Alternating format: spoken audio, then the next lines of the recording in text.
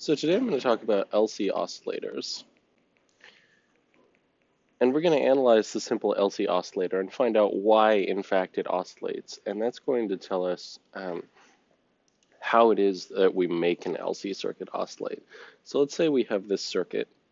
It's got an inductor and a capacitor. And they're in parallel or in series. Depends on how you interpret that. You interpret the circuit. So we're going to say that there's a certain voltage across it, V. There's also a certain current through it, I. Now, I've drawn it up here with the top little terminal, and a bottom terminal. And that's pretty standard because you're implying that you're going to connect this to the outside world. But for the sake of this circuit, that's not important. So just assume that these are short circuits. This circuit is kind of existing on its own. There's no ground plane, there's no nothing.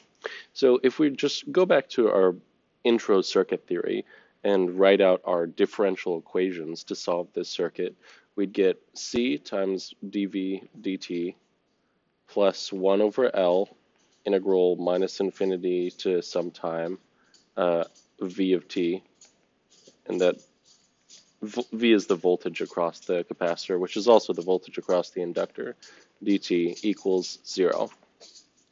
And we know that this circuit, if we just solve it like this, we could solve it like this with separation of variables, but we have the Laplace transform available to us, and electrical engineers just love using the Laplace transform, so that's what we're going to do.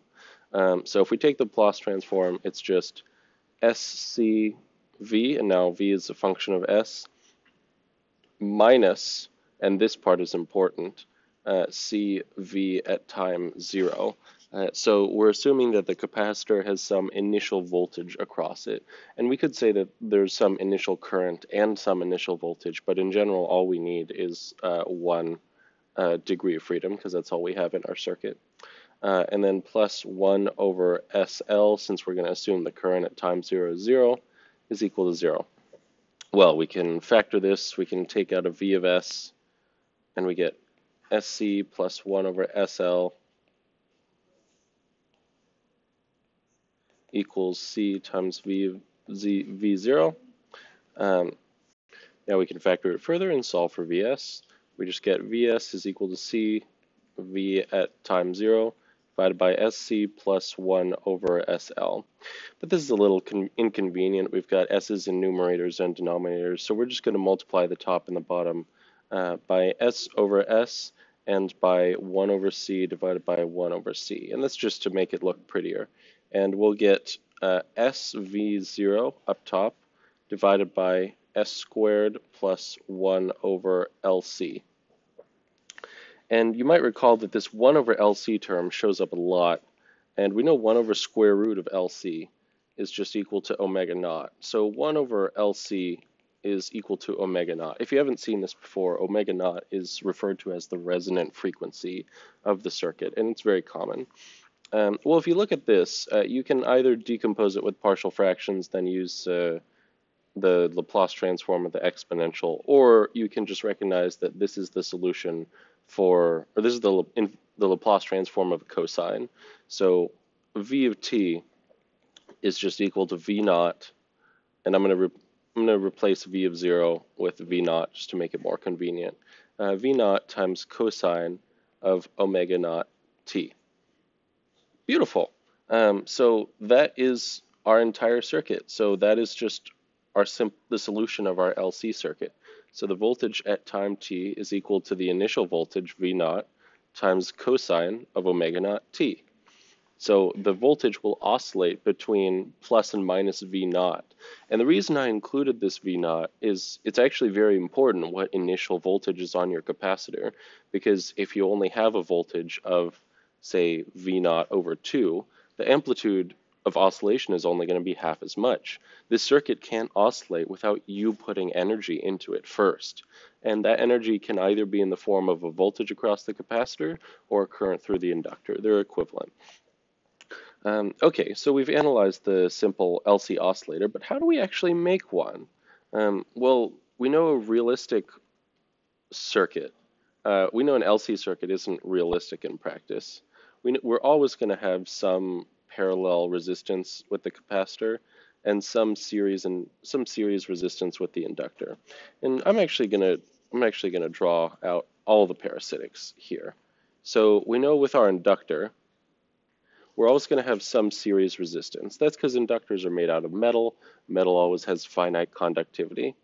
We know we're going to have a capacitor as well. And that capacitor is always going to have some parallel resistance. So we're going to call this RL, and this is RC. And this is what happens when you try to make just a pure LC circuit. So if you just place an off-the-shelf inductor in parallel with an off-the-shelf capacitor, this is what it's actually going to look like from a circuit's point of view. You're going to have some parallel resistance with the capacitor, and that's just from the leakage between the capacitor plates and the dielectric, because the dielectric has a finite conductivity. If it didn't, then we wouldn't have this parallel resistance. And we've got some series resistance for our inductor. Now, generally, capacitors are higher quality just in IC manufacturing than resistors. So this RC is generally neglected, and we're left with this circuit. We've got a series inductor with a series resistor and a parallel capacitor. Well, this circuit's a little inconvenient to analyze just because the differential equations for it are kind of awkward, and we can't analyze it in the intuitive way that we'd like. So we do an impedance transformation, which I've gone over previously, and we say that we've got some inductance, L prime, we've got some resistance in parallel with that, R prime, and R prime and L prime in general are not equal to L and R. And we've got some capacitance, which is unchanged, C. And if you want to calculate L prime and R prime, L prime is just equal to the initial inductance times 1 plus 1 over the quality factor squared. And the quality factor of the circuit is just equal to the series reactance divided by the series resistance. And that's just a measure of how much energy is stored in this circuit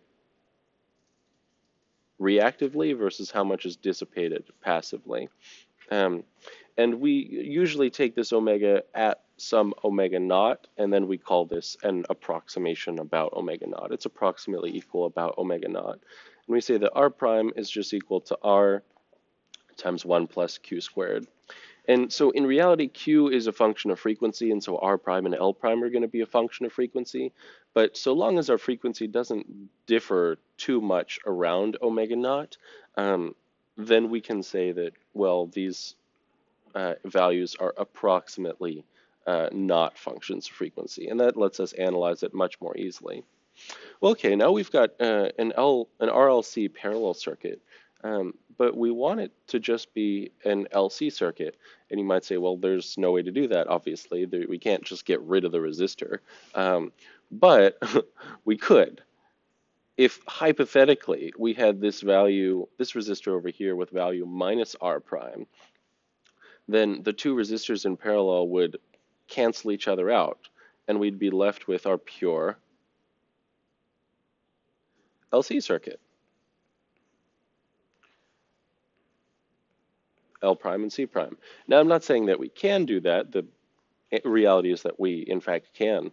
But if we could do this, then we could get a circuit which we know will oscillate with frequency omega naught, which is equal to 1 over square root of L prime C. And the equation for oscillation is just V naught times cosine of omega naught T, where V naught was the initial voltage across the capacitor. So if we could have a negative resistor, if we could figure out how to make one, then we could force this circuit to oscillate, so long as there's an initial voltage across the capacitor. And in the next video, that's what I'm going to talk about. How do we actually make that negative resistor?